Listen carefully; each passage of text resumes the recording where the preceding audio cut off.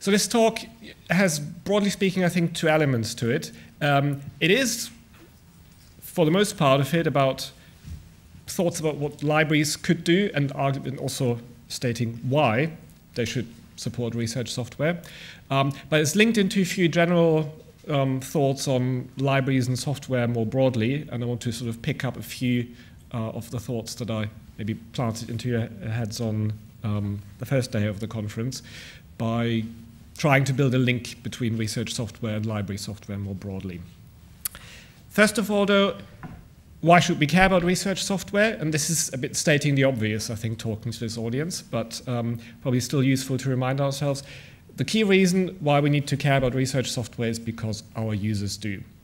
What you will see here, and probably not be able to read in much detail, is a survey that was done by the Software Sustainability Institute almost 5 years ago, where they surveyed researchers from 15 Russell Group universities about their use of software in research. There are a few interesting numbers in there. I don't want to go through all in detail, but you can still find this through the SSI website. A key point is that 5 years ago, 92% of researchers said they were using research software, which even at the time made me wonder what the other 8% are doing. But I guess it partly comes down to, do you think of what you're using as research software or not? When I used Microsoft Access for my PhD, I probably didn't think about it as a research software. It's just a database management tool that I used to classify and filter some of the early modern resources that I was cataloging and working with. But even 5 years ago, roughly 70% said they couldn't do their research without research software. And a key thing, therefore, for us is, as more and more researchers are working with software, we need to be able to interface with them in many ways. We need to be able to provide our information in such a way that their software can pick it up. But we also need to be able to work with the outputs that they are creating. And arguably, the best way of doing this is, as much as we can, advising them on how they're using the software. Because if we are being served a bunch of giga, peta, or terabytes, or even just a few megabytes of data that has been put together with very little or no thought to digital preservation, then the cost and challenges are much bigger. So arguably, we need to understand what they are doing if we want to be able to serve them. But I would also argue, if we engage actively, in particular in the field where it's possible to actually get funding for joint activities, we can build up skills and expertise. If we can't hire really expensive data scientists, we can maybe help train RDM and research support staff to get a few steps closer to this and have some skills in our libraries. And one of the reasons why we do this should do this really is because we are dependent on software ourselves. We have a lot of data. We use an increasingly large amount of software. And as I explained in a bit more detail a couple of days ago, we're increasingly dependent on software that we don't fully understand, that's run in the cloud. We're looking at machine learning and artificial intelligence. And if we don't have the skills to assess these properly, we'll arguably, as Tim Hitchcock reminded us, maybe not serve our users in the most transparent way because we have no clue what our software does with our own data. So arguably, working in the RDM space will help us do this. We're looking at a few ways of how we can sort of improve skills at the British Library. We've just very recently been lucky to have a collaborative doctoral partnership approved with King's College and Imperial College London about safe and trusted artificial intelligence. And I think there are other sort of training activities in the area that are somewhere between software and research data where libraries could and should engage more. We're also making this increasingly a part of our service strategy. So we've last year worked on a service strategy for how we plan to deliver our role as national research library over the next few years. And the key element of this, I think, in the way how many libraries are transitioning is moving from a model that's mostly collections-based to a model that's increasingly service-based, where collections are part but not necessarily the only answer. And arguably, if you move in that direction, this doesn't work without software, because we need to be able to understand, as I just said, our own software and think about the infrastructure and think about how we can open up the infrastructure, so interfaces with software from researchers. But we also need to be able to curate research software, because there's otherwise no way how we can make use of the data that we have. And I'll now hand over to Jess, who will say a bit more detail about how we can approach this as libraries. Thank you, Torsten, for that wonderful introduction. Right, so I'm going to unpick a little bit of what Torsten's just given you in a little bit more detail. First, a definition. What do we mean by research software? Kind of what it says on the tin. Any software used to conduct research we're talking about here. There is often also a more tight focus on software developed for or by researchers. So just bear those definitions in mind as we go through. So why is this important? People are asking increasingly difficult questions of the scholarly record. How can I trust this analysis works? How can I trust that these researchers actually have done the thing that they said they could do? 100, 200 years ago, methods of research were less developed. It was actually possible to describe everything that you did quite precisely in a communication to your peers. That's, as research now relies much more heavily on algorithms and quite detailed statistical analysis, we're not able to present that in prose so well. So the idea of bringing software into the scholarly record becomes quite important. One of the reasons for this is that reproducibility is a word that gets bandied around quite a lot. One of the examples that I like to use to illustrate this is, has anyone heard of the Reinhardt and Rogoff controversy? If you've heard me talk, you might already have heard of it, because I do tend to bang on about it a bit. So Reinhardt and Rogoff were economists. They have done various bits of research. In particular, they published a paper a while back that demonstrated that there was a negative correlation between national debt and economic success in GDP. And this paper, this result, was quite popular amongst governments at the time and was used as a major piece of academic evidence for as the basis for austerity in a lot of countries. Some years later, a student was given the task of reproducing this analysis, went back, read through the paper in detail, took the data, tried to reproduce it, wasn't really getting the same results as were presented in the paper. Did what any sensible person would do and kind of contacted the lead author and said, I'm a student, I think I'm doing this wrong because I'm trying to reproduce your results and I'm just not getting there. Can you help me understand what it is that I'm doing wrong? They got sent the Excel spreadsheet that was originally used.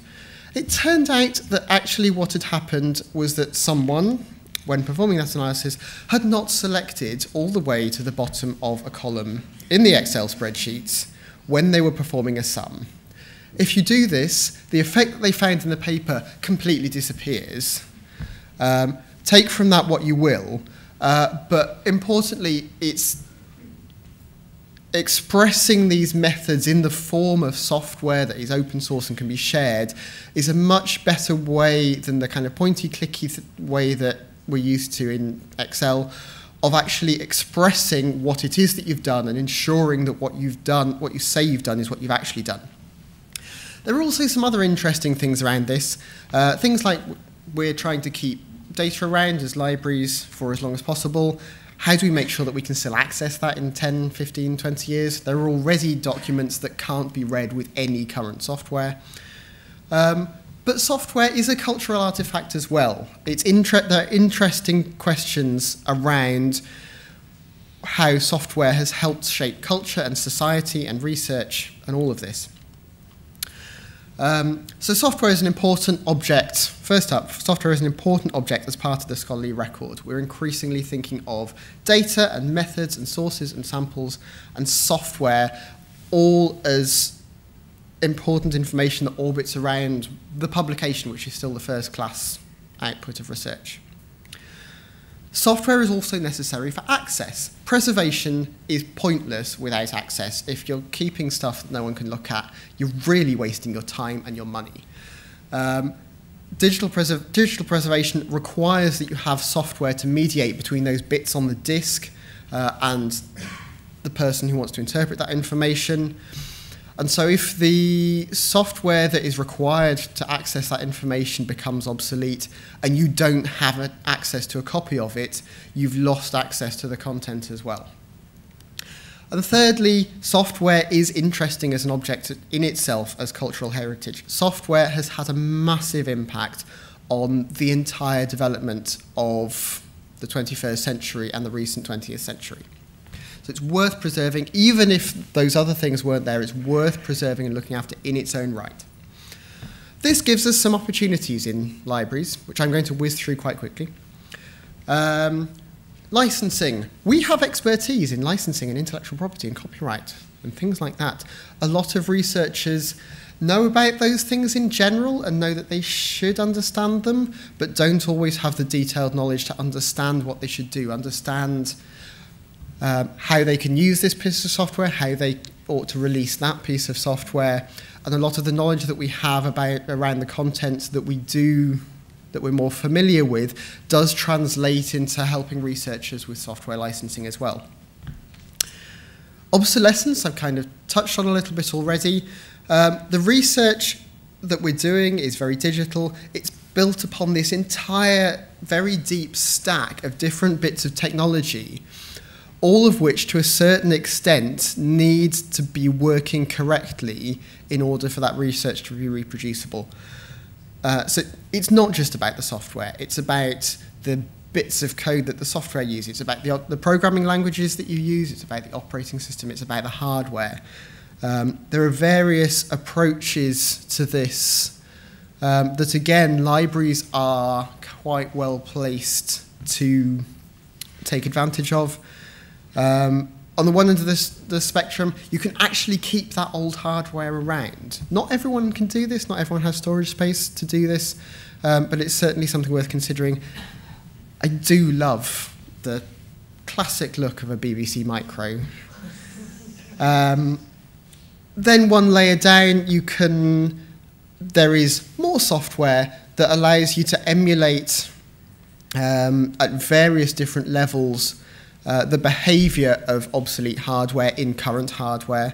And you can see a nice image here of one computer running various different old operating systems.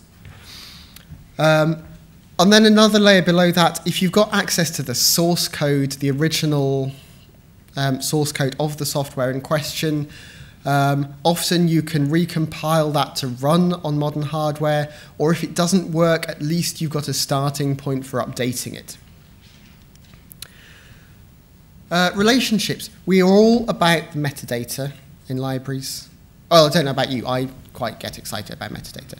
And a lot of the importance of metadata here is around representing the relationships between different objects, people, funders, publications.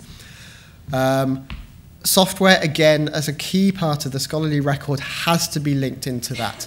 My colleague Francis Madden is working from the Bale's perspective on the Freya project, which is an EU-wide project, which is looking at how identifiers for all of these different kinds of objects tie in together and how we can encourage them to be used better, and software is a part of that. In libraries, we spend quite a lot of our time working with particularly students, actually, but also staff on things like information literacy. And it's not a huge step to go from there to literacies around understanding software use. So it's similar skills around understanding provenance, understanding what makes good and bad quality software, not as different as you might think from the skills around evaluating the provenance and the quality of a scholarly source. We're increasingly, as our colleagues over there mentioned, helping researchers with data management plans. Software management plans are an interesting development there. Generally, we have a lot of skilled teachers in libraries, and those teaching skills are really valuable. I don't know if you've ever been taught an IT or a technical course by someone who is a very strong technical expert but not really had any instruction in how to teach people. It can be quite a painful experience. We can bring that in libraries. We can bring that skill set to our more technical colleagues. I would be neglecting my duties here if I didn't mention library carpentry as well here, which is a really interesting grassroots effort to bring not just the kind of data and software skills to library staff, but also thinking about the pedagogy of how you deliver that. Which brings me on to developing staff skills. There are lots of ways this can be approached, and I think it's already been apparent just from the talks we've had this morning that this is very much an unsolved problem. But little things like supporting your staff to attend conferences like this is always very helpful, particularly giving them opportunities to attend conferences that might be a little bit further outside the classic library scope. Give them more opportunities to talk to colleagues with more data science, more software development expertise, and go out into those communities and evangelize for the role of libraries as well. University of Pittsburgh have done some really good work on shadowing researchers that I really like. That's another thing that can work really well and can work very well within your institution to build relationships between departments and the libraries as well as developing the staff skills. Library carpentry, again, I mention it. Data skills for librarians is another similar initiative. At the British Library, our colleagues in the digital research team are doing a brilliant job around peer learning. They have regular hack and yak sessions where they'll bring someone in or a colleague will present on a particular subject and everyone can get their laptops out and get hands-on. And that fits nicely into their wider programme of skills training for our own staff. And finally, we need allies in this. We can't do this alone. And that's an opportunity as well. Some of you will be part of a converged service. This kind of thing will help you to integrate much more the kind of classical library and the more technical IT sides of those services. If you have a separate library and IT service, it will help you build bridges between the two services. One of the things that I find really useful is simply having some of the language that IT colleagues speak at the tip of my tongue in order to kind of talk to them in their terms and explain my terms to them. Research software engineering groups. In my previous job at the University of Sheffield, we've built up a really productive relationship with the research software engineering group. Research software engineers, if you've not come across them, are people often in research-focused roles, but who are more focused on developing the software. The Software Sustainability Institute has done some really good work in the research software engineering community in the UK around defining what those career pathways are, defining how you can give people credit for contributing to the software that was used in research rather than simply having to write the paper or do the lab experiments or go and do the field work and that kind of thing. Archivists, digital preservation experts, these are all people who are very happy to engage with us on this. There are plenty of external organisations in this field. In the UK, we have, as I mentioned, the Software Sustainability Institute. They recently announced that they got a fresh round of funding from EPSRC to support their activities for the next 3 years. The Digital Preservation Coalition, the Software Preservation Network, the British Library, of course, we're looking into this. We're looking at how we can support the community. So some of the ways that we're supporting this right now, we are the hub in the UK for data science services. If you do not have the ability to create DOIs, please drop us a line. We can sort you out with that. We're also involved in a number of international collaborations, such as the EU Freya project, as I mentioned, around understanding how this problem affects us all globally and finding solutions that work for everyone. As an RLUK community, we've got plenty of opportunities to share ideas and practices and explore models for software preservation at a national level and figure out how this works. To take someone else's words in vain from yesterday, a lot of this stuff we don't need to do separately for all of us. We only need to do it once and do it right. And I think we've got an opportunity here with the community of people in this room to do that.